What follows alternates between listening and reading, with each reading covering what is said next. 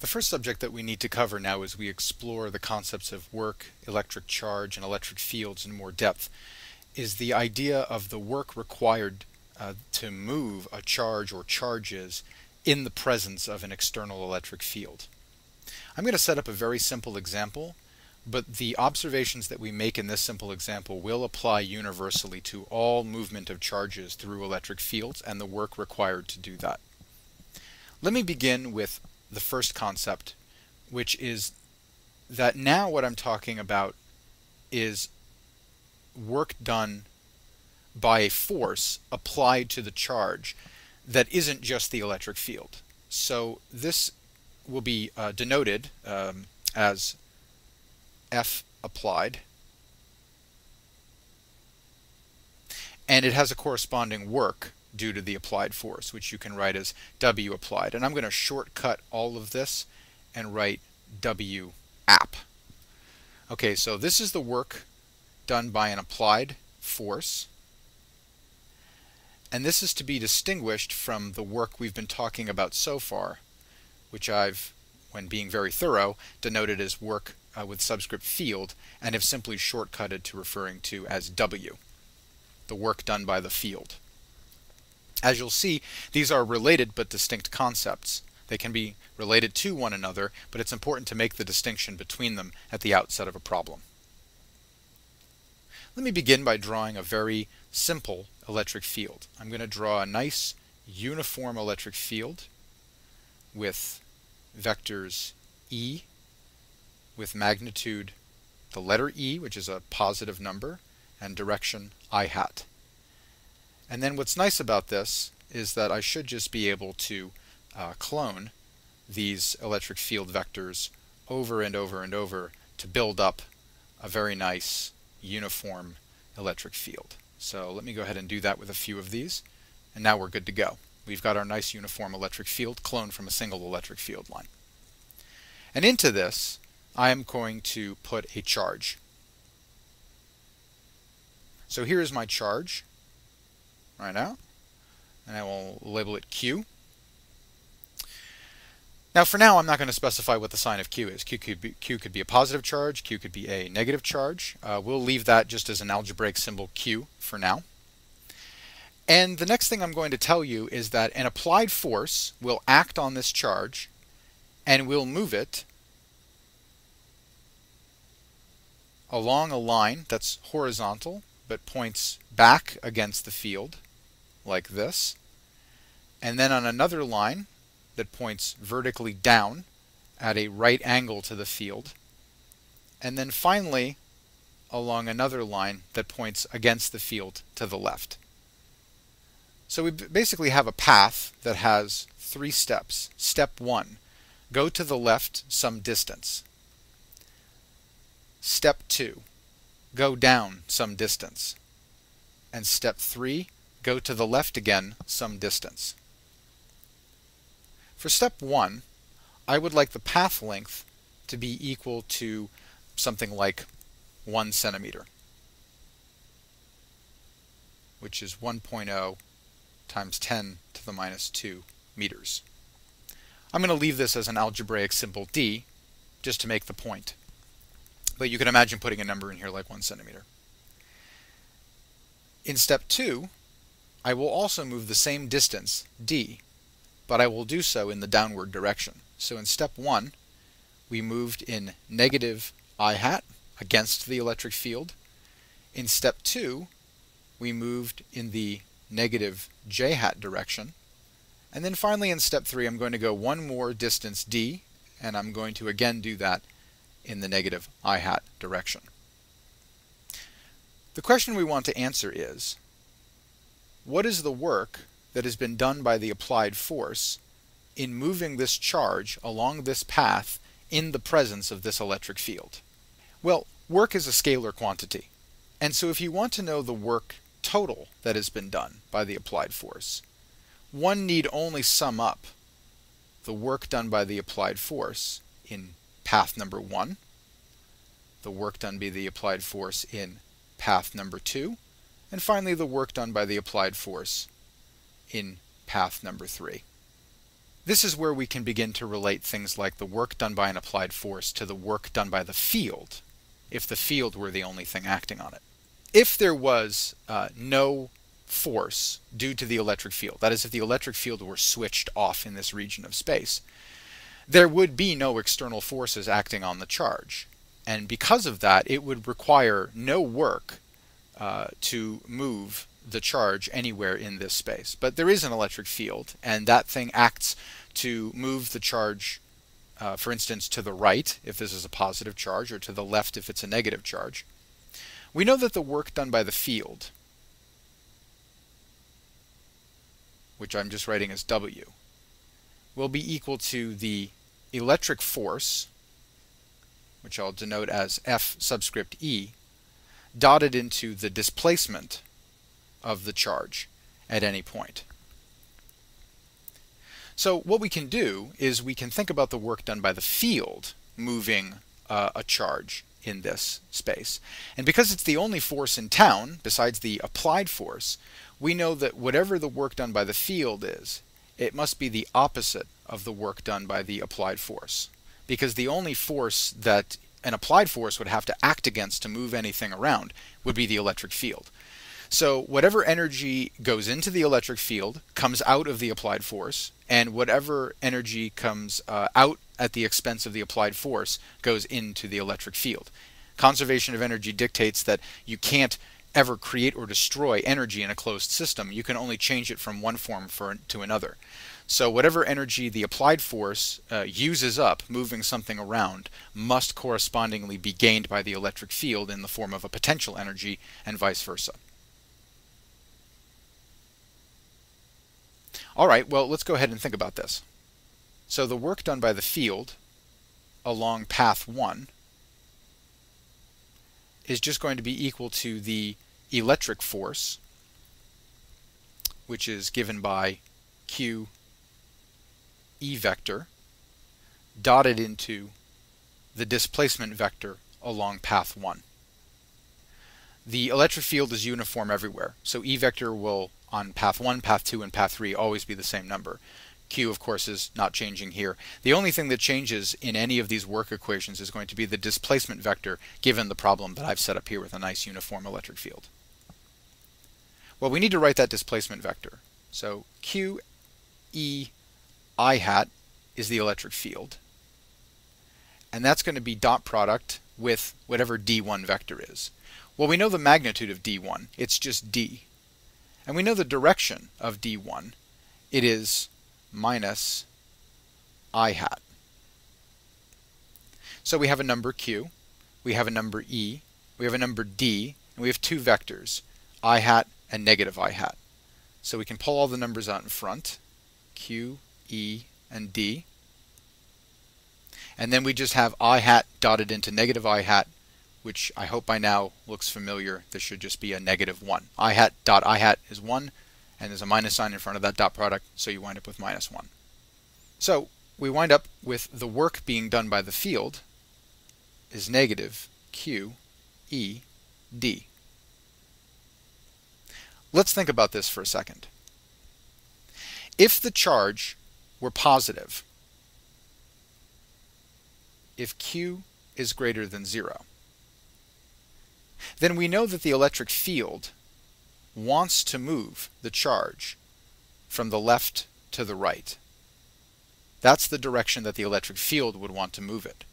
But that's not the direction that the electric charge moves. No, in this problem, the charge was moved from right to left. In other words, this positive charge, if Q is greater than 0, is being moved by the applied force in a direction that takes it from lower potential energy to higher potential energy. So the change in potential energy in this particular situation has been greater than 0. And that must mean that the work done by the field, which is equal to the negative of delta U, is correspondingly less than 0. That is, work has been done on the field.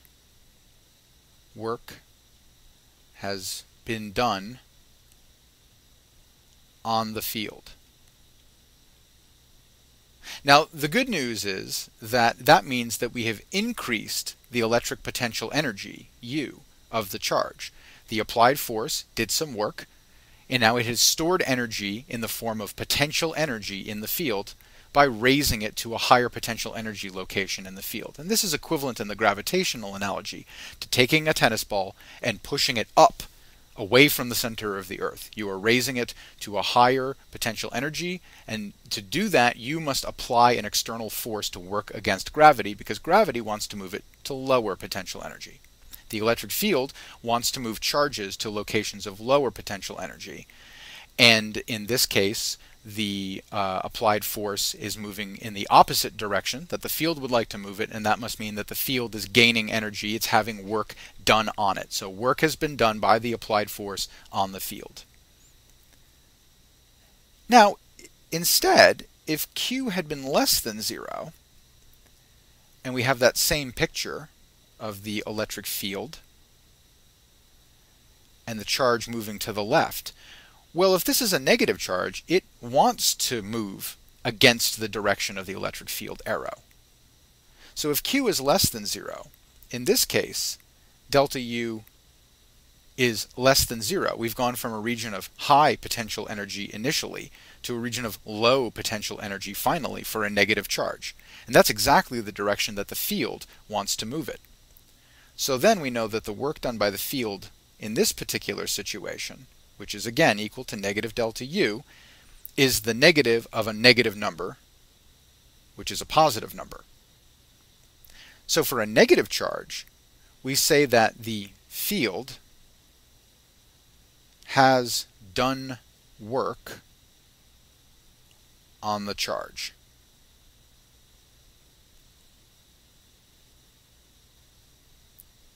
So one of the key things that you're going to have to really kind of stop and pause and think about is what the work represents and how that representation changes with the sign of the charge.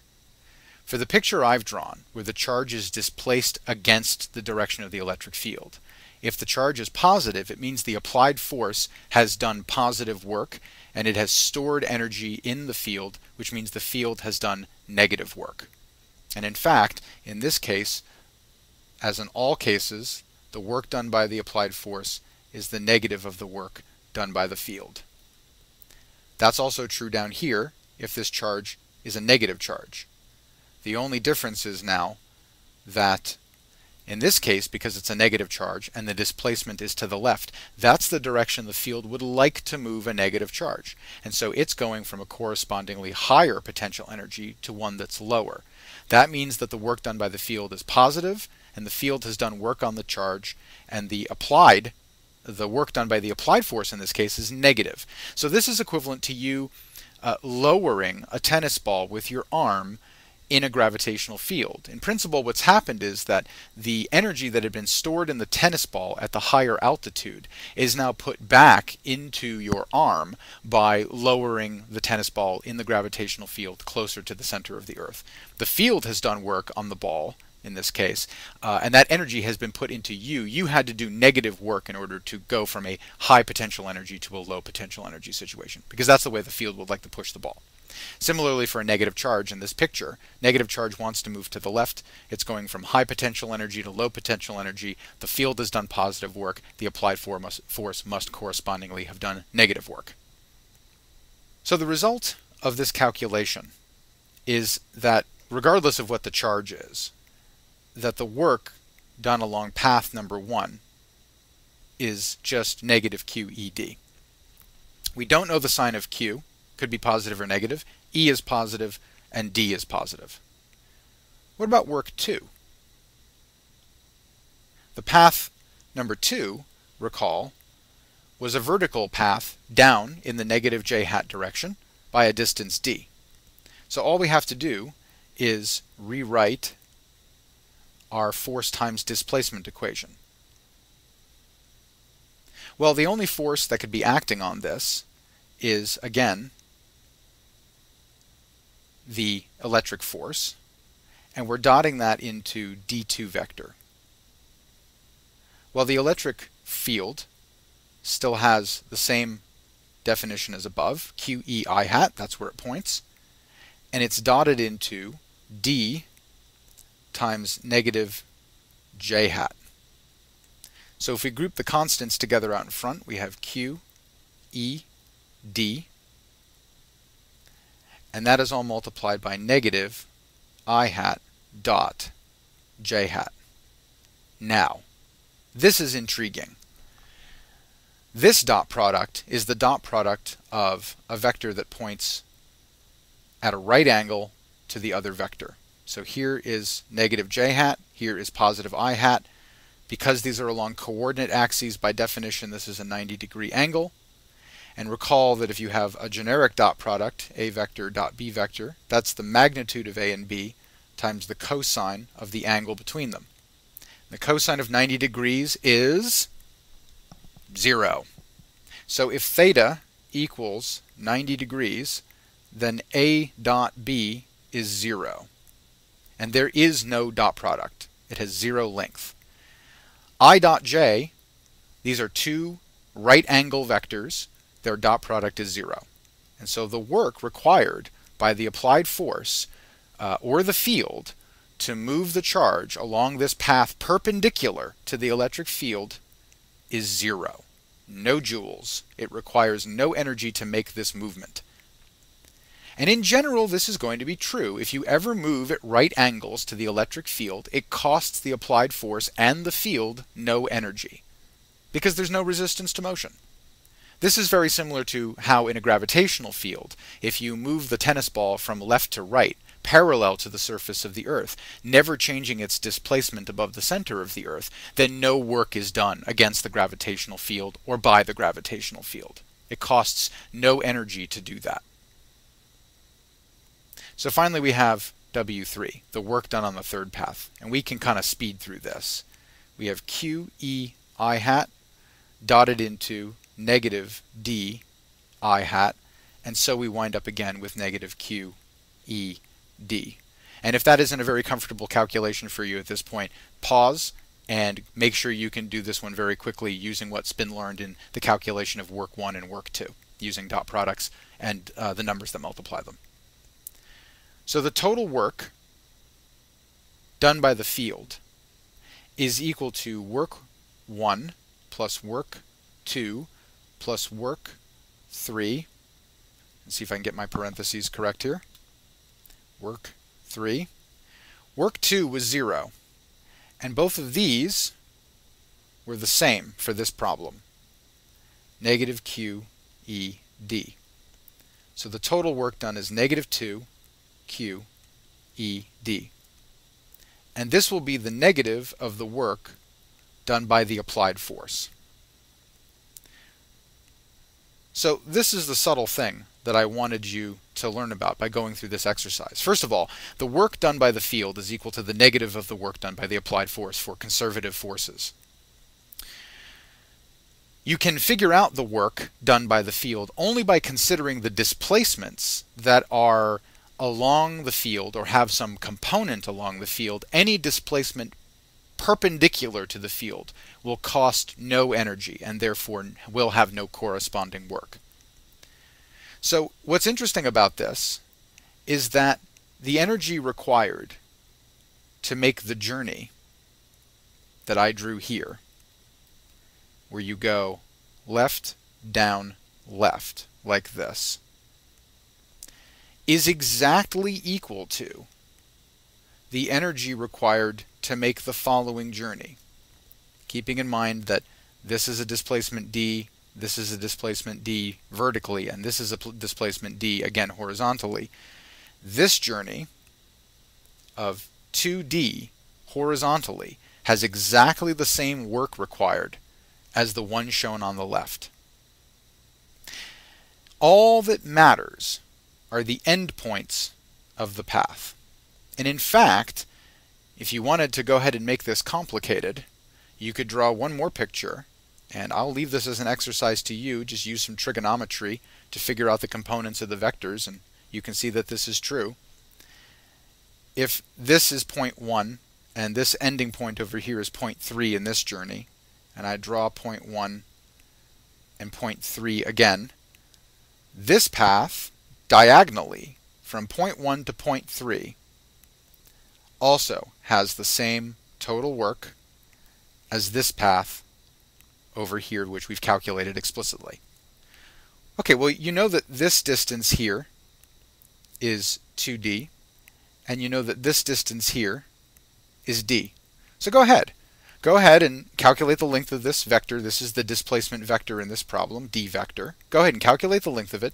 You have to write its components. It's got an I hat and a j hat component. Take the dot product with the electric force and see what work you get. And I promise you, if you do your math right, you're going to get exactly the same total work that we got here for this stepwise path.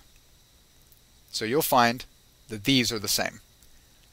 And this is a critical observation. The work required to move an electric charge through an electric field from a starting point A to a final point B is the same independent of the journey you take through the field. Let me repeat that again. If you start a journey on point A and you want to go to point B in an electric field someplace else, any path you choose, as loopy or as straight as you like, will cost you the same amount of energy. The same work will be done by the field and correspondingly by the applied force to make you take that journey. This is why energy is so powerful, especially in the presence of conservative force fields like the electric force, where energy is conserved. You can take any path you like through the field from A to B, whatever A is as your starting point, whatever B is as your ending point. It doesn't matter. Pick the simplest path you can write down mathematically, because the work required to achieve that trajectory through the field is the same as the work going from A to B you take on any other path in the field. Very powerful concept. And it will help us to understand the potential of the point charge electric field and what happens there. Now that we've developed these concepts involving work and changes in potential energy and seen how they begin to relate to the electric field, we can begin to consider certain cases that we have already looked at before in a new light. And the very first thing that I would like to consider is the point charge electric field. And specifically, what I'd like to explore with you is changes in electric potential as one moves through the electric field of a point charge. So specifically what we're really interested in are these delta V's, these changes in potential energy per unit charge or electric potential as we move through the field. Let's begin with a picture. We can have a positive charge with its associated radiating electric field lines. This is just a single point charge. Because this is a point charge, we know what its electric field looks like. The electric field is equal to K times the charge that's emitting the electric field, or receiving it if it's a negative charge, divided by the distance at which you're observing the electric field squared, and this whole thing has a unit vector r hat in front of it. Now let's explore some pieces of this as they relate to the point charge. If we are observing the electric field at a point P, we know that the convention is that we must draw the vector r from the source of the electric field to the point where we're observing the electric field. So that's our vector. Now a point charge has something that we can refer to as circular symmetry. That is, if we move to another point that is someplace else, for instance over here, we can call this P2, and the vector that points to this point P2 has the same magnitude as the original vector r, then what this tells us is that the electric field at point 2 has the same strength as the electric field at our original observing point P. Why is this interesting? It tells you that there's a circle of radius r that goes around the point charge, and on that circle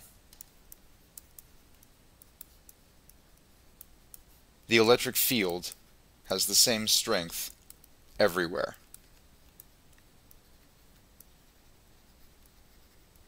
Now, the vector r is not exactly the same at every point, although its magnitude may remain constant, making the electric field magnitude remain constant. Its direction certainly changes. It is not true that r hat is equal to r2 hat. They clearly point in different directions. However, we can define a useful coordinate system for objects that have circular symmetry like this. Rather than using Cartesian coordinates, x and y and z, it's convenient to use something called circular coordinates for these particular problems.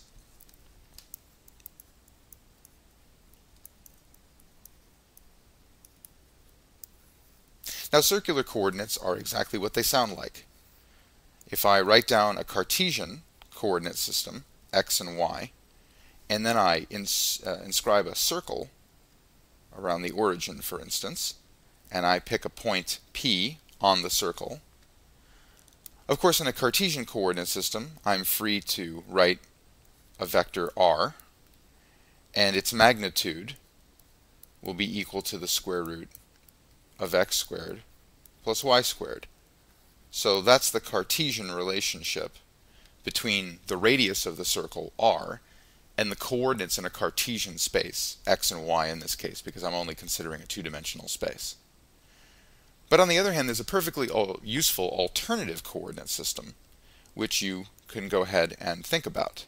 And in fact, it's very important to be able to use this coordinate system in problems with circular symmetry, and that is circular coordinates. So circular coordinates, as the name implies, are only useful when you are dealing with circular things or semicircular things. And circular coordinates, much like Cartesian coordinates, you have two coordinates that you must use to specify a location on a circle. You must have the radius r, and you must have the angle that you are at with respect to the x-axis, theta. So that's this angle here, theta. Now, what about unit vectors? So these are distances. You can go 1 meter out from the origin, and you can go 35 degrees up in a positive counterclockwise direction from the x-axis. All right, so we know that this r is always positive or 0, because r's smallest value that it can take is 0, putting it at the origin, and of course its largest value it can take is infinity. Theta is positive in a counterclockwise direction.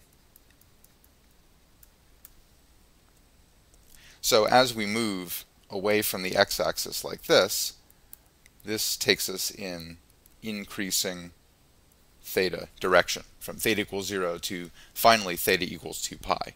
You are perfectly free to go clockwise, but if you do that, now you're going in the negative theta direction. So you can specify a point on a circle using circular coordinates, r and theta.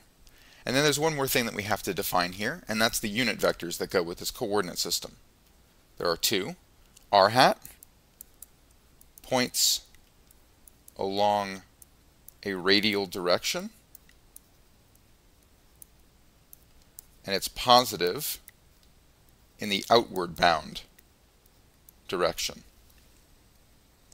So to sketch this out, if I have my circle here and I increase the size of the circle by some amount such that the radius moves outward in an outbound sense away from the origin. If this was r1 and this is r2, then I can say that here the circle has expanded in the positive r hat direction. That is, it has expanded in a way that makes the radius move outward from the original radial position. If the circle shrinks, on the other hand, so if instead I had started with this and then declined to something smaller, so now if I track a point on the radius of the circle from 1 to 2, this is moving inward, and inward equals negative r hat. Now, similarly, if one is talking about angles, so if we look at an angular position of a point P, we can define a theta hat direction, and theta hat is positive when a point moves in the counterclockwise direction, and theta hat is negative when a point moves in the clockwise direction. So if I shift this point over here to P2, and I originally am at theta 1, and then I go to theta 2, I can say that the point P has moved here in a positive theta hat direction. It's moved counterclockwise around the circle.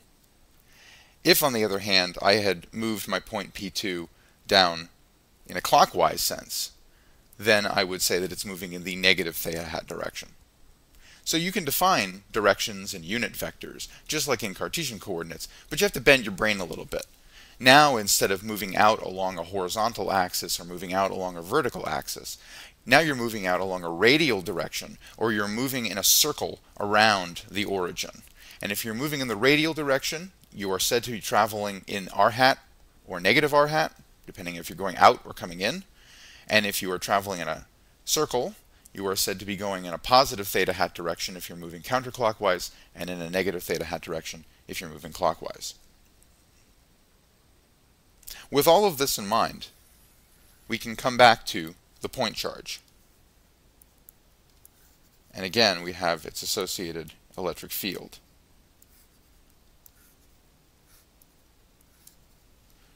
Why I've just bothered to go through all of this is because now it's crystal clear when I talk about the electric field and I write r hat here, you know immediately that what I'm saying is that we're talking about an electric field that at any point around here on the same radius circle, so if I take the collection of all points at equal radii, r, r, r, r, r, r, r, and r, the electric field either points out away from the charge in the plus r hat direction, and it does that if q is greater than 0, or the electric field points in the negative r hat direction if q is less than 0. So if we have a negative charge, the electric field lines point radially inward. They point in toward the origin. That means the negative r hat direction. And if we have a positive charge, they point outward away from the origin, and that's a positive r hat direction. And you can see already why circular coordinates are really useful for this problem, because you do have circular symmetry in a point charge electric field, and so it's extremely convenient to simply be able to define things like a radial direction or an angular direction around the point charge. Now, with that in mind, let's look at a simple question. What happens if I move some other charge q from a point A that's closer to the positive charge and then outward on some crazy path to point B that's further away from the positive charge in this picture? The question I would like to answer are energy related. What is the change in potential energy for this motion from A to B? What is the change in electric potential going from A to B? And these are all questions I can answer using the electric field of the point charge and some basic concepts that we've built up already with work and energy. Let's begin with the change in potential energy. We know from our discussion of work and energy that the work done by the field is equal to the negative of the change in potential energy moving from point A to point B in the field. So for instance, if Q is a positive charge, little q, and I move it from A, which is closer to the big charge, to B, which is further away from the big charge, independent of the path that I take. All that matters is the difference in potential energies between these 2 points. This is a point of higher potential energy for a positive charge, close to this central charge, and B is a point of lower potential energy further away from the central charge when Q is positive. So in this case I'm going from high potential energy to low potential energy, and since delta U is the U at the end of the trip minus the U at the beginning of the trip, the difference in those potential energies, I know that for Q greater than 0, this will be a quantity that is less than 0. So the work done by the field will be positive in this case because I'm taking a negative number, multiplying it by a minus sign to make a positive number, and that gives me the work done by the field. So in this case, the work done by the field will be greater than 0. And again, that's for this specific case. If I change the sign of the charge, you can go ahead and verify that these relationships flip. The difference in potential energies becomes positive, making the work done by the field negative. That is, if you have a negative charge here, you're actually moving it in a direction that the field doesn't want it to go in. It would like the negative charge to move closer to the positive charge, not further away. Now the nice thing about this is that we can relate the change in potential energy from A to B by the work done by the field. So let's go ahead and do that. Work, in general, is equal to force times displacement. But we have a super crazy path here. So what's the first lesson we have to take away from the discussion of energy earlier? Work in a conservative force field is independent of the path you take. So why take a crazy path? Why not take a simple path? Why don't we just pick a path that takes us from A to B in a nice simple way?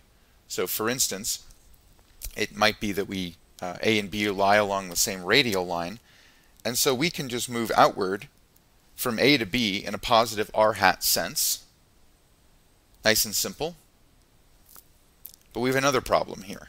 Unlike in the previous example, where the electric field strength was the same everywhere in space, here the electric field does not have the same strength everywhere in space. As you move radially further outward, the electric field strength declines.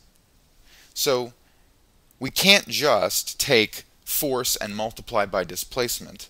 If this is the displacement d in the direction r hat, we don't get to just multiply these two things together. We have a bit of an issue here.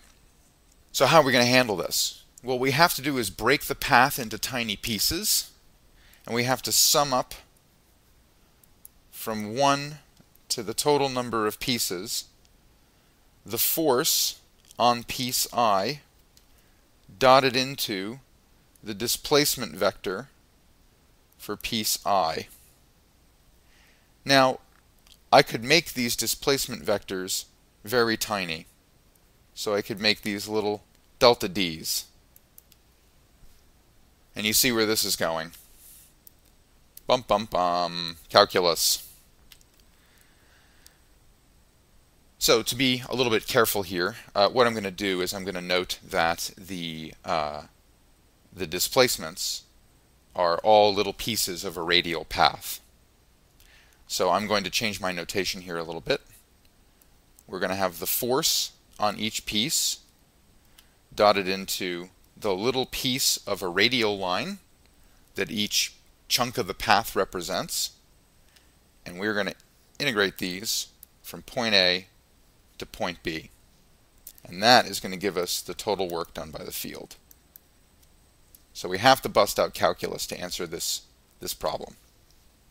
Alright, well, what's the force?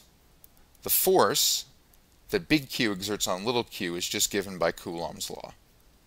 Nothing magical there. It depends only on our distance from the big charge Q and the direction in which the force, the direction that points from big Q to little q. So this is just Coulomb's law for a point charge. Nothing magical here. What about dr?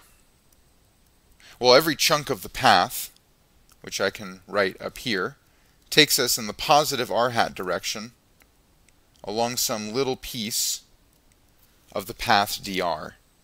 So we can separate direction from magnitude for each of the pieces and just multiply them. We're always moving in the plus r hat direction and always by a little distance dr. So now I have direction and magnitude separated out in my vector. Let's return to the integral. The work done by the field is equal to the integral from the origin of the path, point A, to the end of the path, point B. Well, the beginning of the path is just at some radial distance RA from the big Q, and the end of the path is just at some radial distance RB from big Q. We know the form of the force. It's KQQ, 1 over r squared, r hat, and this whole thing is dotted into r hat dr. So we're nearly there. These three things are constants of the integration. These are unit vectors that are dotted into one another, and they point in the same direction, so their product is 1. And that leaves us with a very simple integral to do. Pull the constants of integration out in front. We're going from the RA to the RB. We have 1 over r squared and dr. And you can go look this up, or you can remember how to do this integral, but the bottom line is that the answer is negative KQQ, 1 over r, evaluated from RA to RB, and then finally, writing the work done by the field in all of its glory, moving around a point charge, we have KQQ,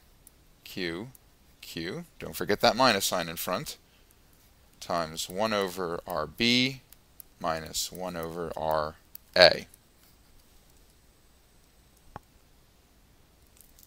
And finally, we know that this must be equal to negative delta U between A and B. So let's go ahead and write delta U AB as K Q little q 1 over RB minus 1 over RA.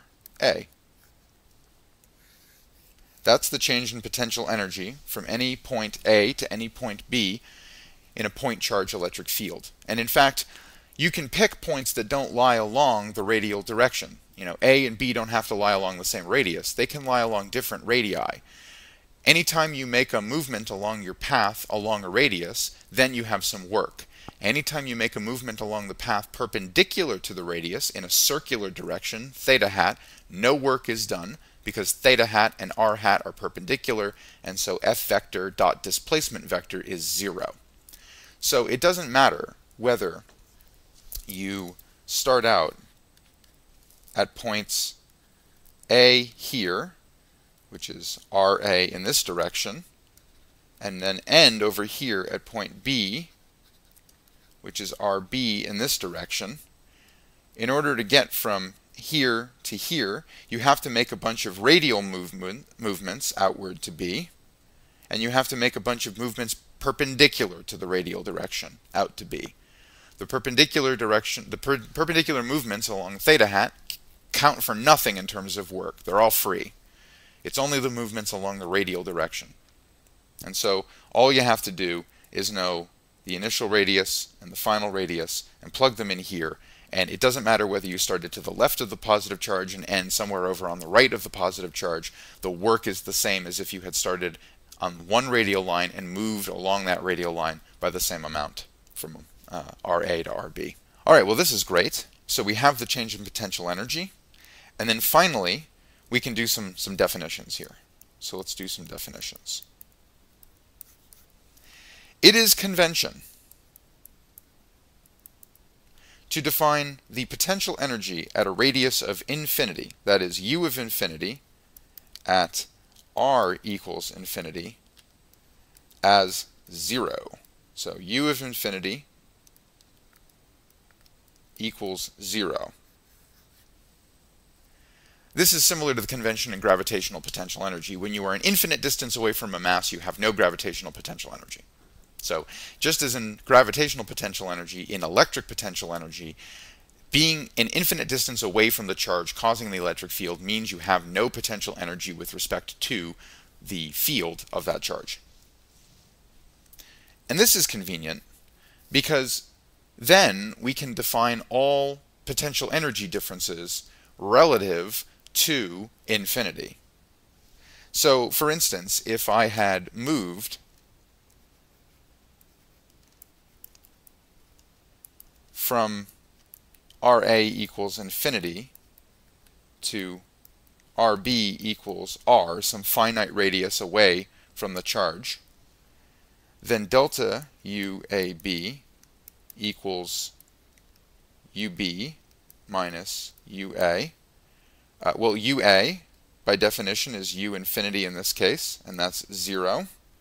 So this is just equal to UB.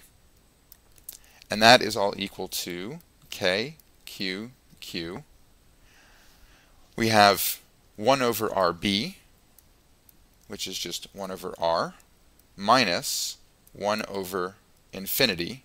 And 1 over infinity is 0. Very convenient. That's why you choose infinity to be the 0 point of energy. And so we wind up with KQQ 1 over R. So the potential difference between infinity and a finite point R away from a point charge has a very simple formula, KQQ over R. And you see it's a scalar. It has no direction. It shouldn't have direction. It's just energy. And this is very helpful because then we can think about changes relative to infinity rather than changes relative to some other location in space. And this will come in handy in a moment. Now, let's return to our friend electric potential difference, which is the change in potential energy divided by the charge that you're moving around in the electric field. So we can bust out our formula. We have KQ little q over Q 1 over R. And again, this is delta U with respect to R equals infinity, or RA equals infinity, our starting point. And we see the Q's cancel. And so we get this very nice formula that the change in potential energy between, let's say, infinity and some finite point R is just KQ 1 over R. Now, of course, if you have delta V between some finite points A and B, then this is going to be, of course, KQ 1 over RB minus 1 over RA. Now let's look at what we've learned, and we'll begin by making a table of numbers involving the charge of the magnitude of the charge, the sign of the charge that's causing the electric field, the little charge q that's responding to the electric field, the relationship between RA and RB, which I'll represent here with a blank in between, the work done by the field, the change in potential energy, and the change in electric potential. So, let's imagine we have a positive charge causing the electric field, and we have a positive charge moving in the electric field. If our starting point is greater than RB, so that is if RA is a much bigger number than RB and we start out far away and then move in this charge little q closer to big Q, then if you look back at the work done by the field, which we can find right here, if Q times Q is a positive number, this is all positive out in front, and then the minus sign makes it negative. Now, if RB is a number that is smaller than RA, 1 over a smaller number is bigger than 1 over a bigger number. So if RB is smaller than RA, then you have a big number minus a small number, and you get a positive number inside of these brackets. And so overall, the work done by the field will be a negative number, which is what we expected. The change in potential energy will be positive, and the change in the electric potential will also correspondingly be positive. Now, what if you have two positive charges, but RA is a smaller number than RB. That is, you start out closer to big Q and you end further away. Well, you'll find the signs flip. Of course, the work done by the field is positive now, because this is the direction that the positive charge's electric field would like to move the other positive charge. And then the change in potential energy is negative, and the change in electric potential is also correspondingly negative. What if Q is positive, big Q is positive, and little q is negative? And again, we start out at an RA that's greater than RB. Well, in this case, you wind up, if we go back and look at the work, so the work done by the field, you now have a positive number times a negative number. So KQQ is negative, and there's a minus sign in front of it, which makes it positive. You have RB, which is a smaller number than RA. So this is a big number minus a small number, and you get a positive number. And overall, everything is positive. So the work done by the field is positive. And correspondingly, the change in electric potential energy will be negative.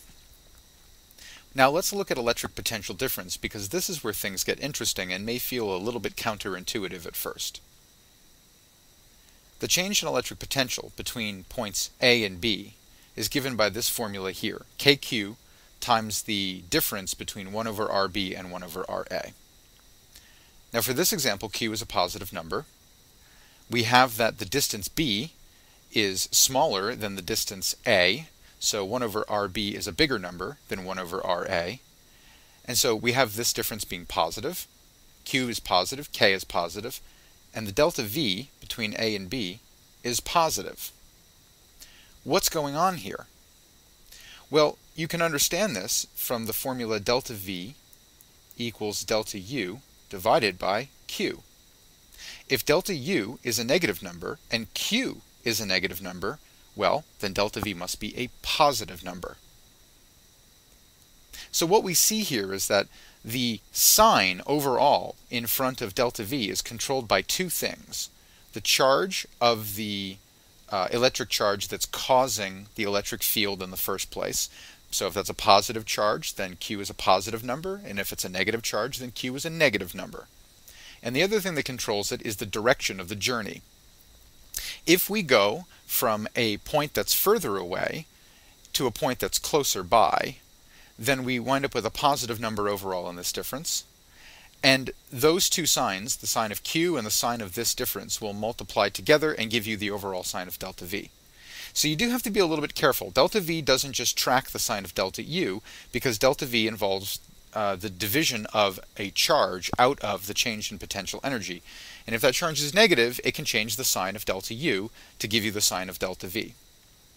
So however you choose to attack this, keep in mind that you do need to think carefully about signs in these problems and what it means to have a change in electric potential energy versus what it means to have a change in electric potential itself.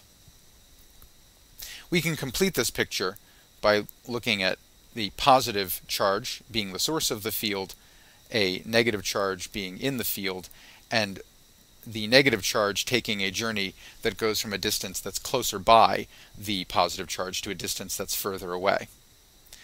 Well, this is opposite the direction that the field would like to move the charge, so we know that the work done by the field will be negative. Because the work done by the field is the negative of the change in potential energy, we know that this will be positive. And finally, we can look at the change in electric potential itself. Again, Q is still positive, but now we're going from A, which is close by, so 1 over RA is a bigger number than 1 over RB, and this overall gives you a negative number when you subtract these two ratios. And so you wind up with a negative delta V. We can look at the case of a negative source charge and a negative electric charge that's moving around in the electric field of the source. We can consider the case where we start further away and then move in close. The negative charges don't want to be close together, so that's the opposite direction that the field would like to move them, so we wind up with negative work done by the field. And in this case, we wind up with a correspondingly positive increase in potential energy. And again, if we look at the equation for the change in electric potential, we have a negative source charge, so that's a negative number. B is smaller than A, so we wind up with a big number minus a small number. This is positive, and so we wind up with an overall negative change in electric potential. And then finally we have two negative charges, and this time we go from a close by point to a point that's further away. This is the direction the field would like to move the negative charges, away from one another. That's a corresponding drop in potential energy. And again, if we look at the equation for the electric potential difference, we have a negative charge out in front, so this product is a negative number, and inside we have the difference of a small number and a large number, which gives us an overall negative quantity, and so delta V is positive. So the message here is that you do need to pay careful attention to the signs of different quantities involving energy. If the charges move in a way that the electric field would like to push them, work will be positive. If it's the other way, work will be negative. That's the work done by the field. Correspondingly, if the work done by the field is positive, the change in potential energy will be negative, and if the work done by the field is negative, the change in potential energy will be positive. And then you need to look very carefully at the relationship between delta U and delta V, especially because charge enters one more time in that relationship. And you need to be very careful about moving your signs through these equations as you calculate changes in potential energy, and work done by the field or work done by an applied force. For the final subject of this lecture, I'd like to discuss something which can be generically called the energy of configuration. Basically, the question we would like to answer is the following. If it takes work from an applied external force to make an arrangement of charges, what energy has been stored in that arrangement of charges? So if I have to do work with some applied force, which we know from conservation of energy for a conservative force field is equal to the negative of the work done by the field, I want to know what energy is stored in the charge configuration.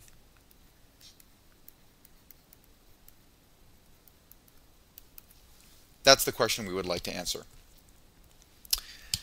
To begin with, it's important to remember how energy adds. Let's say that I want to move a charge, and we'll call it charge 1. And let's say that moving charge 1 carries a penalty associated with it.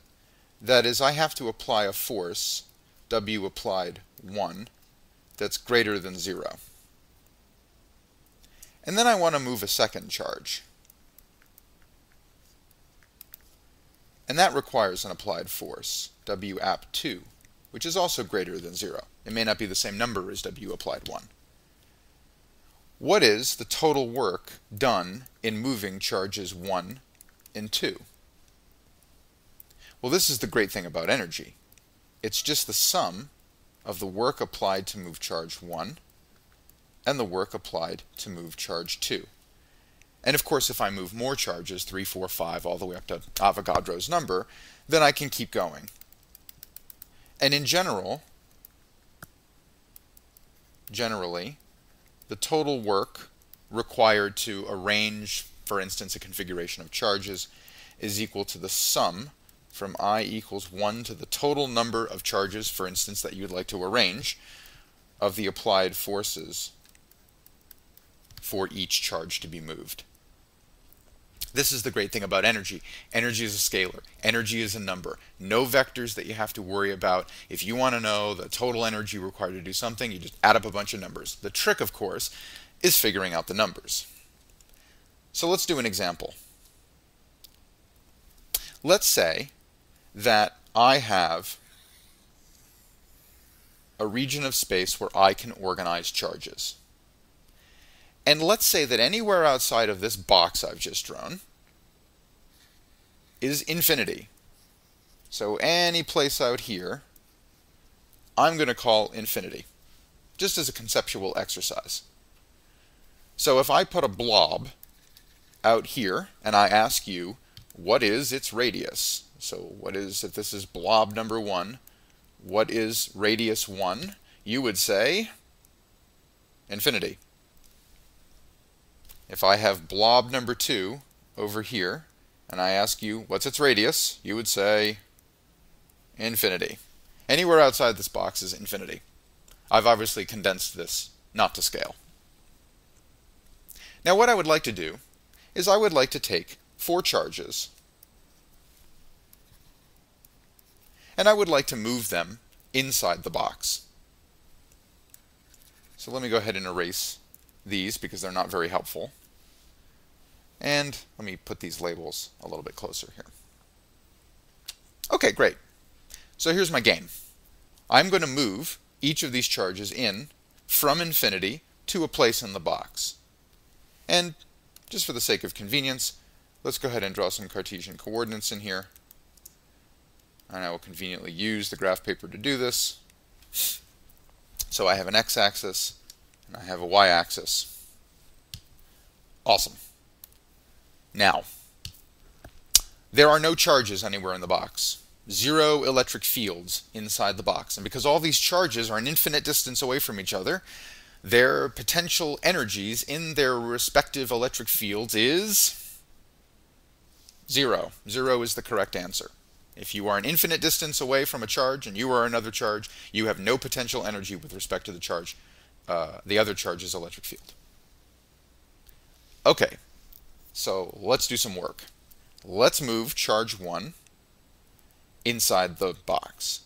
So I'm going to take it on some crazy path, and I'm going to land it right at the origin. Now, here's the million-dollar question. How much work was done by me, the applied force, in moving charge 1 from infinity to the origin? So if this is equal to the negative of the work done by the field in moving from infinity to the origin, charge number 1, and that must therefore be equal to the change in potential energy, which is U at the origin minus U at infinity. We already know that this is 0. Now all we have to do is figure out what's the electric potential energy at the origin. Well, let's go back and look at our picture. All the other charges in our little universe here are out at infinity, and the charge we moved is at the origin, an infinite distance away from all the others. There are no electric fields in the box. Therefore, there was no force to overcome. And so I hope by now I've convinced you that this has to be 0 as well. And so the answer to the first question, how much work is done by an applied force moving charge 1 from infinity to the origin in a region that's originally free of electric fields? The answer is 0. The same as the work done by the field, because there is no field to begin with, and the same as the change in potential energy, which is 0. It's 0 at infinity when there are no electric fields anywhere along the path that you have to move a charge, nor at the location where the charge ends, then there is no potential energy change that occurs. So this is a big fat goose egg. 0. Okay, that one wasn't so bad. Well, let's grab charge number 2. And let's move charge number 2 into the box a distance a away from charge number 1. So here we go. In the box, taking some crazy path, and we're going to go ahead and land right there. Now, charge 2 is the distance a away from charge 1.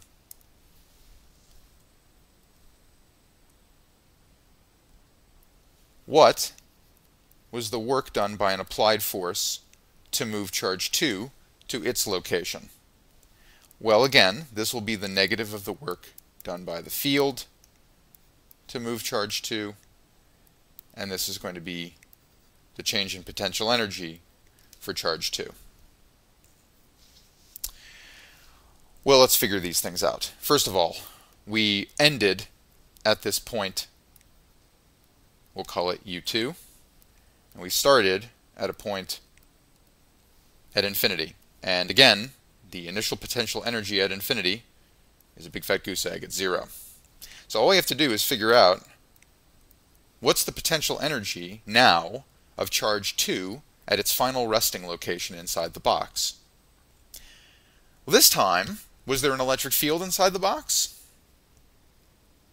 If you said yes, you're correct. Of course, we just put an electric charge inside of the box, charge number 1. Now we've moved to charge number 2 inside the box. So when charge number 2 came from infinity to within some finite range of charge 1, it started to feel its electric field. And of course, we've dropped it a distance a away from the electric field, away from charge 1. So it's definitely experiencing an electric field of some magnitude because it's a finite distance away from charge 1. And if we dig back now to the formula for the change in potential energy, a particle that starts at infinity and ends a finite distance away from another charge, it's this formula right here. So the change in potential energy is K, Q, big Q, that's the source of the electric field, little q, that's the charge that's feeling the electric field, and 1 over the distance between them. We have that this will be equal to K, Q1, Q2, 1 over A. And that's it. Well, this is a fun game. So we have now stored energy in the system because it took work to move charge 2 from infinity into the game board and place it a distance a away from charge 1. That cost energy from the applied force, and that energy has been stored in the field in the form of potential energy. That's the beauty of a conservative force field. You can store energy as potential energy by doing work against the field. Okay, we are 2 terms on our way to solving this problem. Let's move on to a third term. So now we're going to move charge 3. There you are. And we're going to take it on some crazy path. Remember, the path doesn't matter. All that matters is the final destination and the original starting point and their mutual distances away from the charge. In this case, the charge is, because we have just dropped charge 3 a convenient distance a away from charge 2, and it is this distance, which is conveniently the hypotenuse of a right triangle, away from charge 1. Well, I would hope by now you can figure out what this is. This distance here is root 2a.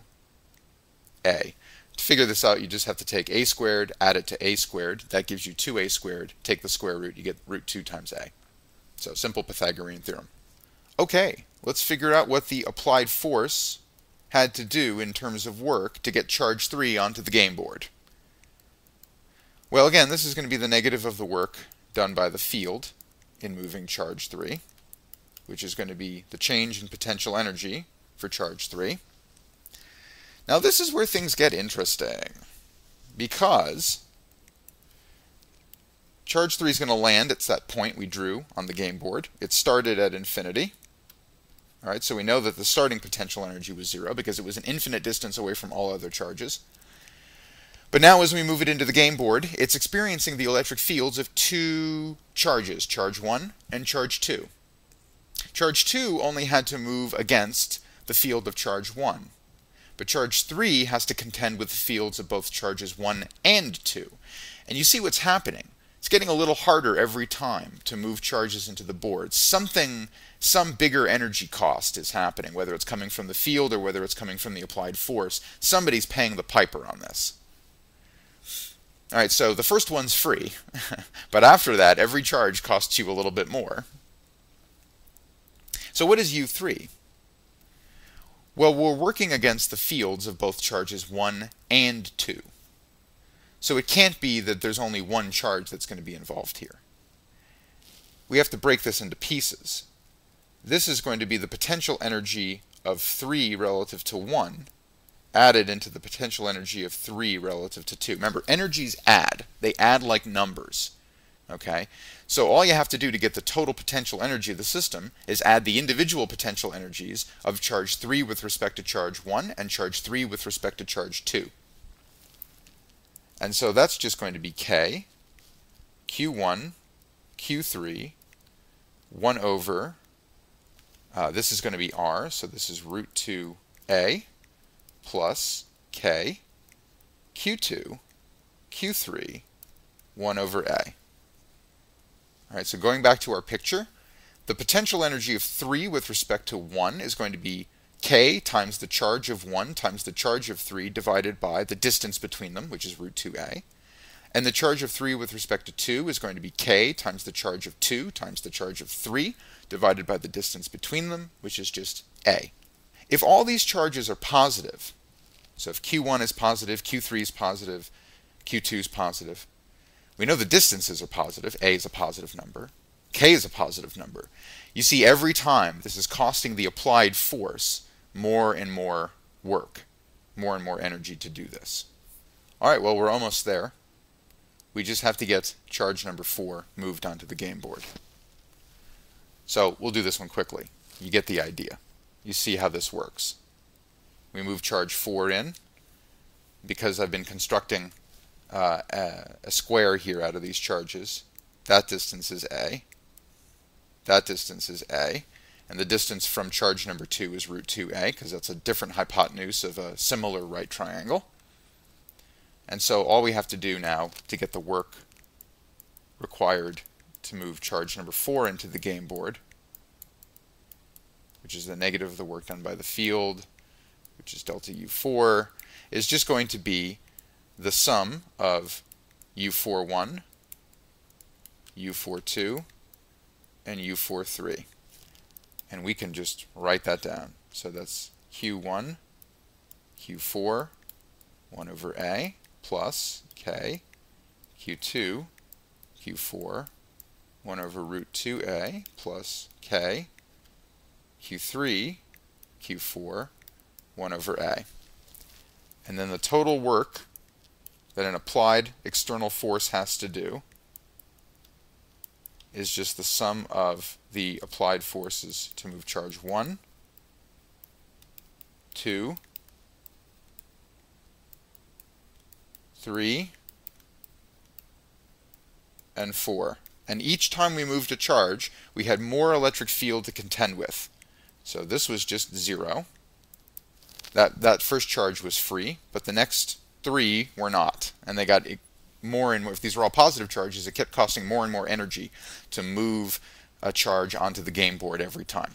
So you can imagine if you're trying to store charge on a device and you're trying to put like Avogadro's number of charges on the device. The first one's free. If the device has no electric fields to begin with, the first one's free. The second one costs you a little bit of energy. The third one costs you more, and so forth. And by the time you get to that last one, you really have to push. You need to have some kind of device that's capable of pushing very hard to move that last charge. And we'll explore devices like that very shortly. All right, so you can just sum up all of the works. So you have K, Q1, Q2, 1 over A. That was the work required to get charge 2 on the board, plus K, Q1, Q3, 1 over root 2A, plus K, Q2, Q3, 1 over A. That was the work required to get charge 2 on the board.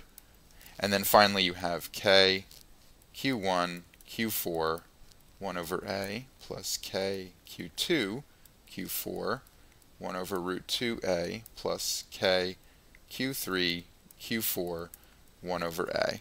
And that was the work required to get, so this was 2, 3, and charge 4 onto the board.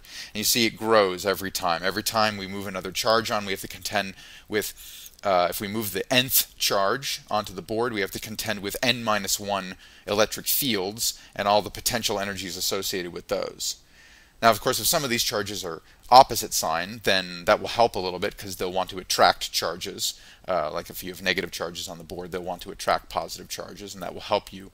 That will actually gain energy to the applied force rather than lose energy from the applied force. But you get the idea. You can see here that there's a lot of stuff that you have to do. And so it becomes convenient, of course, at some point to turn to calculus to try to help you with a problem like this. And in fact, as we begin to explore devices called capacitors, which are capable of holding a certain capacity of charge on their volume, you will see how calculus will come in handy when trying to deal with moving little bits of charge around a system, especially infinitesimal little point charges and lots of them. Okay, so this sort of concludes the discussion, the basic introduction to the concepts of work and energy and changes in potential energy and electric potential difference that we will be dealing with going forward. And the key ideas to walk away with from all of this is that if you want to know the total work, then all you have to do is sum the individual works. If you want to know the total change in potential energy, all you have to do is sum the individual changes in potential energy.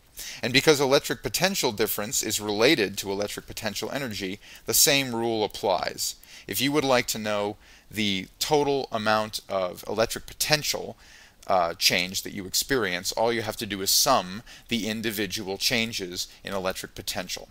So this is very helpful because all of these are related to energy in one way or another. All the rules of energy conservation applies. So conservation of energy is a concept we're going to exercise a lot going forward.